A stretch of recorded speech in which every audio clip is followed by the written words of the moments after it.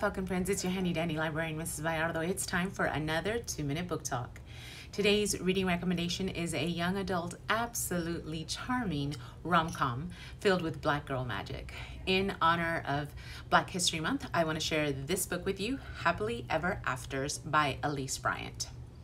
Now, in this story, we meet 16-year-old Tessa Johnson, and she has never really felt like the protagonist in her own life.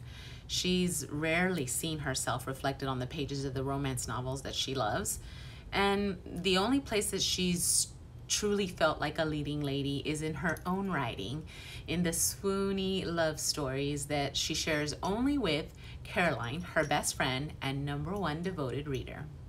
So when Tessa is accepted into the creative writing program of a very prestigious art school, she's excited to finally let her story shine.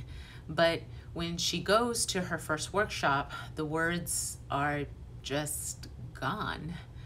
So fortunately, Caroline has a solution. Tessa just needs to find some inspiration in a real-life love story of her own. And she's ready with a list of romance novel-inspired steps to a happily ever after. And Nico, the brooding artist who looks like he walked out of one of Tessa's stories, is cast as the perfect Prince Charming. But as Tessa checks each item off of Caroline's list, she gets further and further away from herself. So she risks losing everything she cares about, including the surprising bond she develops with sweet Sam, who lives across the street. She's well on her way to having her own real-life love story, but is it the one that she wants after all?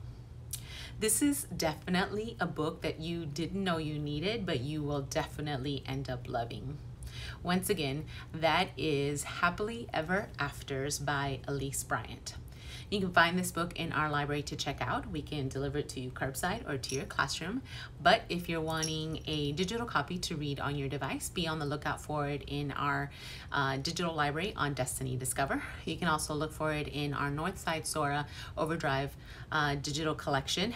And you can also find it in the San Antonio Public Library in their digital collection in ebook or audiobook version. So make sure you check out the print version or log on, download, and read the ebook or listen to the audiobook version. That's our 2-minute book talk time for today. Tune in next time for another great reading recommendation. Bye.